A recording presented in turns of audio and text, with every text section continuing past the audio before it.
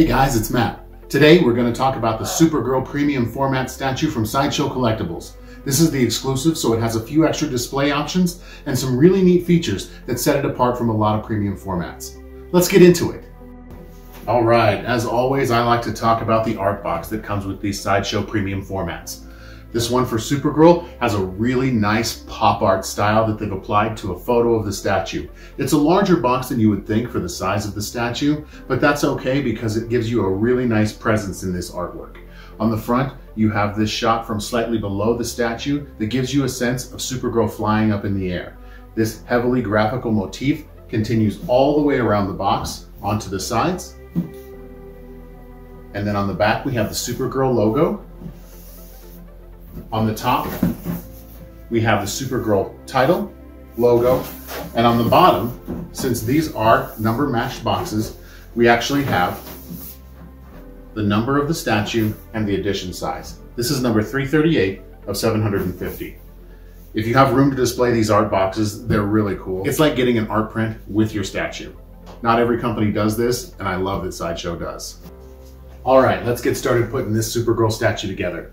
We're going to start with the base, and let's look at the bottom of the base. It's got a very simple art layout on the bottom here with Supergirl's logo, the Sideshow logo at the top, and then you've got the hand-numbered edition. This is again number 338 of 750. You've got the title of the statue, which is Supergirl Premium Format Figure. I do wish that the title said exclusive on here because it is separately numbered, which is 750. These have a different edition size. It's a small little gripe. Then you've got your logos for DC, Supergirl, and all of the copyright information right here at the bottom. The base is clouds, all spinning and twirling up into the sky as Supergirl flies through them. All right, next we're going to add Supergirl's body. This is a really unique engineering solution they've used to make her look like she's flying. They've actually sculpted in a large portion of the cloud that's attached right to her calf here. This cloud piece is what has the very large peg and pin that goes into this really large key right here. If you're worried about any leaning issues, I don't think we're going to have them because this key and peg is so large in comparison to the rest of the statue. She slots right in here and we start to see that excellent illusion of flight that this statue displays. Now, since this is the exclusive version of this statue, you have a few options when it comes to the hands that you want to add to her. You've got two different fists, both a right and a left, and then you have this open hand with a dove flying off. I like the dove one, so let's start with that. So on her left hand, you've got the dove, and then on her right hand, we're going to have a fist. There's actually another little dove that flies off of the cloud right here, and that fits right here and keys in there with a magnet. Now that we've got the body and fists all put together, we have a couple options when it comes to the head. We've got the long-haired portrait, and we've got the short-haired portrait. I'm going to put it together with the long-haired portrait. I like the way that it lends to the softness of the look when she's got her dove. Now, she does come with a cloth posable cape. This cape is a little bit tricky in that you have to kind of hold it onto the head, the bust portrait, as you put it in. There's indentations right here on the bust. These are meant for the points of the cape.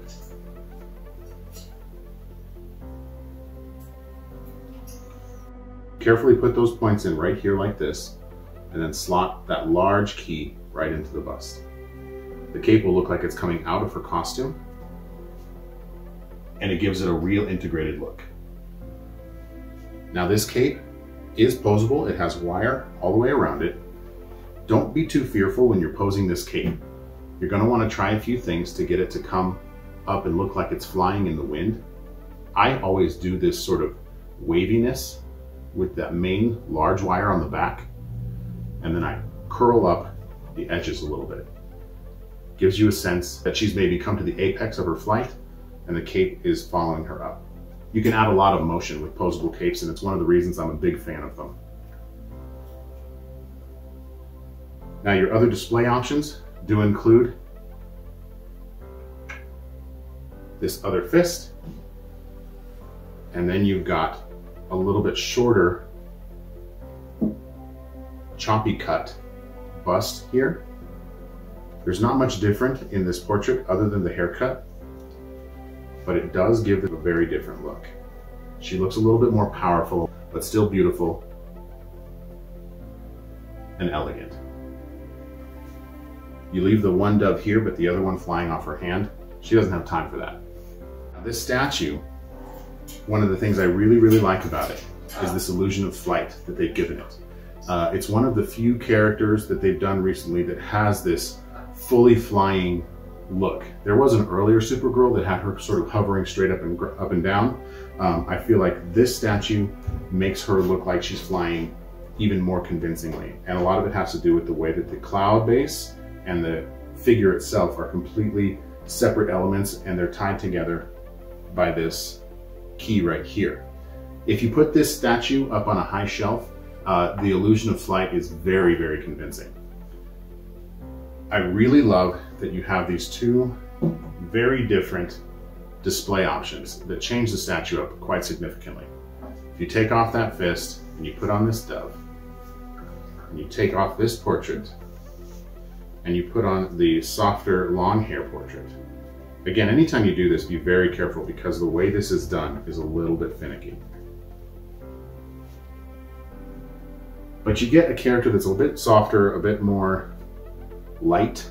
They've made her very pretty, but very young looking, which is, I think, right where she should be. She's not like quite 15 looking. She looks like she's 17, 18, 19, somewhere around there.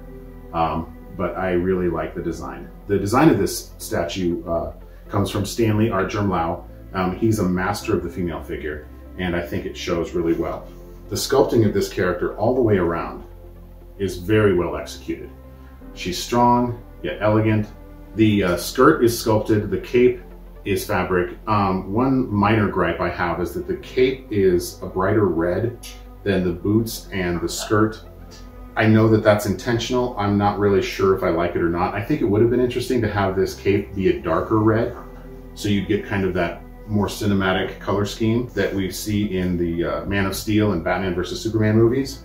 But it does work well. It gives it some more contrast. It gives it some more variance in the color design, the color palette. So I think it's okay overall. Her cape does have a silk screened S on the back, which is something I like. I like it anytime Superman has, any of the super characters have that S on their back of their cloak. The paint and shading in her hair is wonderfully done. It's very natural. There's nice depth to it without the shading being too dark. So it just gives you a very realistic sense that this is her hair.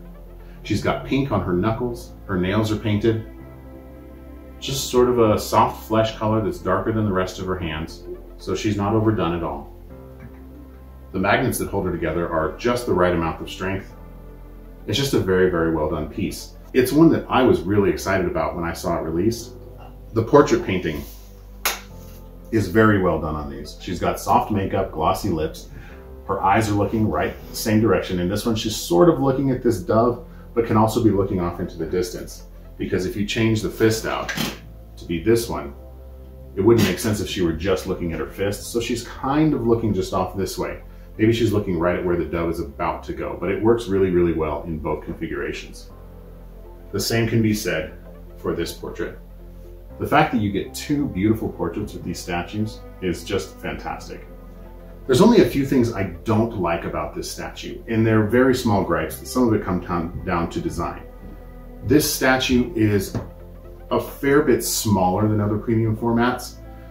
It's because Supergirl herself is a smallish character, and then the base is sort of this round layout here. So that gives you a piece that's only about 21, 22 inches tall. It's okay in and of itself. If you have it in a lineup of other premium formats, it tends to look a little bit diminutive. She's just a small human figure, and people are different sizes from one another. The solution to that I have found is to put her up on a high shelf or on a riser. So if I were to have Superman here, he would actually be about this tall. So if you put her on a riser so that she's maybe even just a little bit taller than Superman, the effect is fantastic. And they really come together as companion pieces. I wouldn't call it a must-have if you have a DC collection, but if you're a fan of Supergirl, if you watch the show, if you read any of her comics, if you just like the idea of a teenage superpowered Kryptonian, then I think she's really great to have. She's a unique piece in the premium format lineup. So it's really cool to add some variety to your collection. So jump on Sideshow, search for Supergirl Premium Format, and pick the one you like. Happy collecting!